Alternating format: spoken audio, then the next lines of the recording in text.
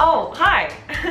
I was just educating myself about the athletes competing in the 2016 Olympics with this $13 Us magazine I bought. I have fallen down a Olympics wormhole the past couple of days. Now I'm happy down there, you know, it's like I'm down here, I'm fine. Because I love the Olympics, no joke. I really am worried that there will be zero jokes in this. Remember when we thought Sochi was bad news?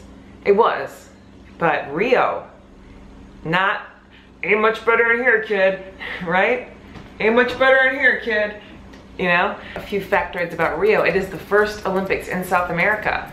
Woo, that's so cool. Just not quite prepared for them. The Olympic Village, where all the athletes are supposed to stay, isn't even halfway done. The Australians are staying in a hotel. Other things like police are showing up at the airports with signs that say welcome to hell because they're not getting paid, so they're like, we can't protect you if you come here.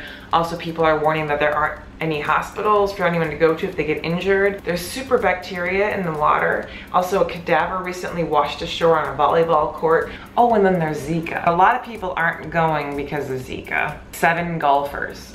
This is golf's first time back in the Olympics in 112 years. This guy named Bubba has a big chance of winning because all the major golfers aren't going.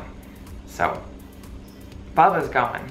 Okay, did we cover golf? All right, let's get into the games of it. This guy is not a Pokemon. It's Vinicius. Now, I might mispronounce a lot of things in this video. I almost just fell. It's the mascot for the Olympics this year, and it's supposed to depict the intelligence of a cat, the agility of a monkey, and the elegance of a bird. Don't you see it? Track and field is a huge event in the Olympics. I have so much to catch you guys up on. English Gardener is the name of a female American runner. Like Beyonce has Sasha Fierce, she has Baby Beast. I just think it's so fascinating that Baby Beast's real name is English Gardener, and English Gardener is not an eau de toilette. Gwen Jurgensen, we should root for because she lost in London because of a flat tire. Can you believe it? But even more impressive than that she does a triathlon really fast is that she does it all in a swimsuit. With the big event that lasts only 10 seconds, the 100-meter dash, Usain Bolt is back. And he's probably gonna win it again because he is the fastest man cheetah. But drama. Justin Gatlin didn't get to compete in the Olympics last time because he tested positive for doping, which he claims he did not do. He claims his masseuse put testosterone cream on his calf, and that's what tested positive. The Russians will not be running or jumping because of the doping. This American Ashton Eaton is set up to win gold in the heptathlon, which is a 2-day, just like a long workout, just 2 days of working out. And his wife, she's competing for Canada, but she does the heptathlon, which is 7 events, but still just like so much working out. As a couple, I feel like they're insufferable. I mean, I just don't, they can't have friends. They just foam roll all night long. Are we to gymnastics yet? Diving is beautiful and terrifying. China kind of has a lockdown on female divers, but the Americans had this one guy, David Budia. Just say with confidence and repeat it 3 times and make it like a chant. He was almost gonna leave the sport, but then he says his wife and his kid convinced him to do it again. I just don't understand that. How you'd be like, honey, don't go to work. Go jump off a cliff. Maybe that was what happened. Maybe she was like, go jump off a cliff. And then he was like, you're right. Rio, here I come. Swimming. Ryan Lochte and Michael Phelps both had a little too much fun after the last Olympics. Now they're back and they both say they're more ready than ever. Ryan Lochte talks about sleeping all the time, although the thing I was reading, the interview I was reading, was an ad for a mattress. Ryan Lochte says he's no longer a party boy. Now he's settled down with his Playboy model girlfriend. I am not judging, because I already did. Michael Phelps was going to retire, but then he gained 30 pounds, and I think he felt kind of shitty, and then he went back in the water and was like, I'm actually still pretty good. He had a kid. Guess what the kid's name is? Guess a name. Guess another name. I'll give you one. You're never gonna, it's Boomer. You weren't gonna get it. Kayla Ledecky is the new Michael Phelps. She does swim very fast, and she's gonna win a lot of things. In boxing, this is the first year since 1984 that men will not wear protective headgear because the headgear causes more concussions.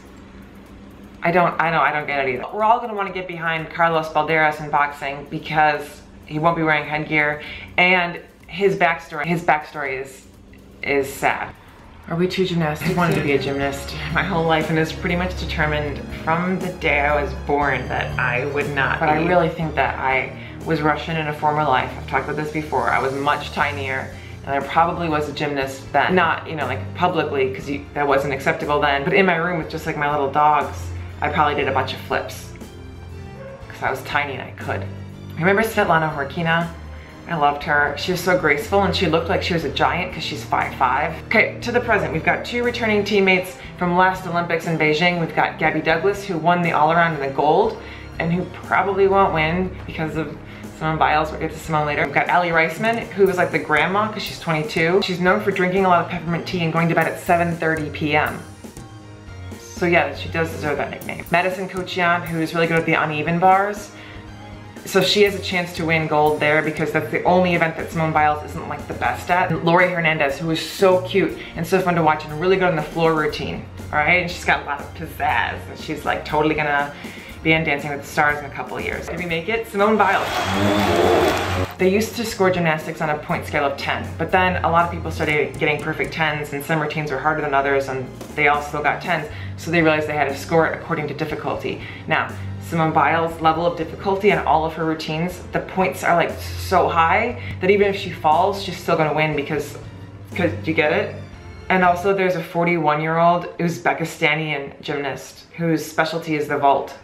And also what's really cool about the Olympics this year is that they have 10 members on a refugee team. There's a swimmer who escaped from Syria, and there's a bunch of runners. And it just really kind of puts in perspective, the American troubles are like, I lack confidence. These guys are like, my hometown burned down, and I don't know if my family is alive. So they're all probably not gonna win because they haven't had training, but man, it's very powerful and an example of how the Olympics are so thrilling and exciting. I do feel like I should have kept playing tennis, but then I realized that doesn't make the Williams sisters not exist.